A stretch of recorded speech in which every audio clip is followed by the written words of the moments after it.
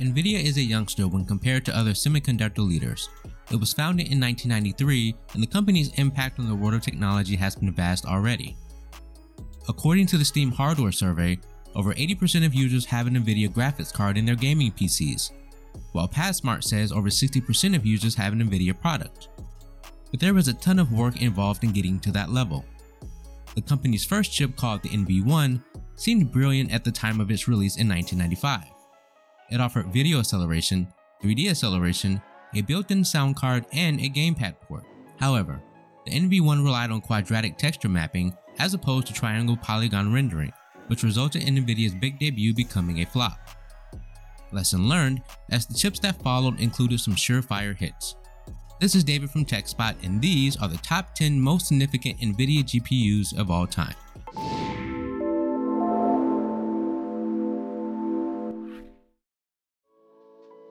Nvidia RIVA 128. An acronym for Real-Time Interactive Video and Animation Accelerator, the RIVA 128 put everyone on notice. Featuring support for DirectX 5 and OpenGL, the RIVA 128 didn't repeat the same mistakes as the NV1. It seemed future-proof from the get-go, with 4MB of SG-RAM and AGP2X support. At the time, it could keep up with the 3DFX Voodoo cards, which were the fastest cards on the market. Over 1 million units shipped within the first 4 months of the RIVA 128 release, cementing its importance as a product and a company. Nvidia RIVA TNT2. The successor to the RIVA 128, the TNT was good but was still outperformed by 3DFX, but the following year, Nvidia delivered the TNT2 with several significant improvements. A process shrink to 250nm allowed for higher clock speeds, while the chip supported larger textures, a 32-bit Z buffer, AGP4X, and a maximum of 32MB of memory. Compared to rival products from 3DFX, the TNT2 featured better support for DirectX and OpenGL, and packed excellent image quality with 32-bit color. Gamers took notice.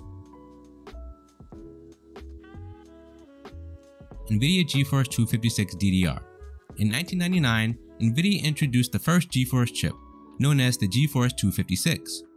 There were two variants, with the high-end DDR model gaining most of the attention. The GeForce 256 featured a transformation and lighting engine, or TNL, that allowed the chip to handle calculations previously covered by the CPU. TNL allowed the card to be paired with a slower processor, yet still delivered excellent performance. While critics and rivals said the technology wasn't necessary, it eventually became commonplace and found in nearly every graphics card on the market. The GeForce 256 was also the basis for the first Quadro product for computer-aided design. This line of products opened up a whole new and lucrative market for Nvidia. Nvidia GeForce 6800 series. The early 2000s turned into a royal rumble between ATI and Nvidia, as they one-upped each other through the GeForce 2, 3, and 4 eras.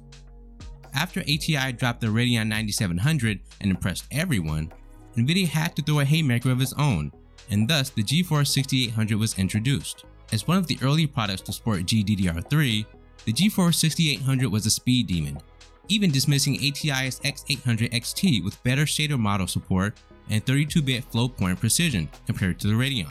Furthermore, since Nvidia had acquired 3DFX, they began implementing features and technology from the former graphics company. One major part of 3DFX's portfolio was SLI, which linked two video cards and boosted the available 3D processing power. In 2004, Nvidia modernized this feature and reintroduced it, with many enthusiasts pairing 6800s to create the ultimate gaming PC. Nvidia GeForce 8800 series. 2 years after the GeForce 6800, Nvidia introduced the new GeForce 8800 series. This new graphics card was an absolute beast of a gaming GPU, with up to 128 streaming processors, a 575MHz core, a 1.35GHz shader clock, and 768MB of GDDR3. It could actually outpace a dual GPU flagship from the previous generation. It was one of the first products to use a unified shader architecture. The GeForce 8 series was considered fast even years after its initial debut. Not everything was gravy, as a significant number of this series' chips suffered from an overheating issue that led to many failures. Nvidia GeForce GTX 295. Just before the 2010s came around, dual GPU boards became a hot commodity, and AMD was pretty aggressive with its ATI Radeon 4870 X2. To rival that, Nvidia brought out the GeForce GTX 295, which put two of its GeForce 200 chips on a single board. With the right drivers, this was the fastest graphics card money could buy, and at $500, it could outperform a pair of GTX 260s when a single one had an MSRP of $450, making it a bargain to enthusiasts. Nvidia GeForce GTX 580. While the GeForce GTX 480 launch didn't go as planned, all was well with its successor known as the GTX 580. A fully unleashed firmware architecture meant 16-string multiprocessor clusters, 6 active 64-bit memory controllers, and full-speed FP16 filtering. This graphics card was the real deal and enough to hold off AMD for a while. The top-tier dual GPU GTX 590 was met with scathing reviews due to poor stability and the inability to upstage the Radeon HD 6990. Nvidia Tegra X1 SoC. Nvidia had been making products for PC enthusiasts, design professionals, and even supercomputers and AI researchers, but with Tegra SoCs, it effectively made the jump into the world of mobile computing. The ARM-based Tegra lineup was designed for smartphones and tablets, but things went beyond that, and the extra processing power of the SoC went to good use in the Nintendo Switch. The success of the Switch has been off the charts, with nearly 70 million units sold since 2017. Each portable console packs the Tegra X1, which pairs an ARM V8 ARM Cortex A57 quad-core with a Maxwell-based 256-core GPU. Nvidia GeForce GTX 1080. The 16nm GeForce GTX 1080 series was extremely influential and a big milestone for the GPU maker, showcasing Nvidia's might and design expertise. The Pascal architecture was well ahead of the competition, so much so that GeForce GTX 10 cards remained in contention for several years, which is almost an anomaly in the graphics market. The GTX 1080 became the benchmark to beat, and even the next generation of Nvidia GPUs struggled to show any significant improvement in raster performance. Speedy GDDR5X memory was matched with 2,560 cores in the GTX 1080 and 3,584 cores in the GTX 1080 Ti, leading to eye-popping frame rates even as you increase resolutions. Nvidia GeForce RTX 3080. The GTX 1080 was followed by the Turing-powered RTX 20 series, which implemented real-time hardware ray tracing for the first time in a consumer-oriented video card. However, at the time of its release, there were very few games with ray tracing features, and in general, the RTX 20 series didn't feel like a significant enough jump from the GTX 10 series.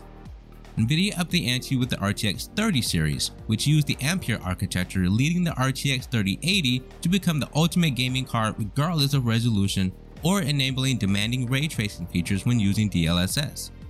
The 3080 has 28.3 billion transistors and 8,704 cores clocked up to 1.7 GHz, delivering a big 70% performance jump over the RTX 2080 at 4K. On the less positive side, the card features just 10 GB of memory, although it is the faster GDDR6X kind. It's also power hungry, but it's very fast, and if you were to buy it for the $700 MSRP, which has been almost impossible due to many circumstances, it could even be argued it's a great value thanks to its low cost per frame. Nvidia has grown into a graphics giant and beyond by steadily churning out impressive and innovative products for computer gamers and enthusiasts, but most recently also providing solutions for automakers, creative studios, and researchers, not to mention the impending acquisition of ARM. Thanks for watching this list of the top 10 most significant Nvidia GPUs of all time. As always, if you like our videos, be sure to hit the subscribe and notification buttons to be notified when new videos release. For more tech news and in-depth analysis, head on over to TechSpot.com.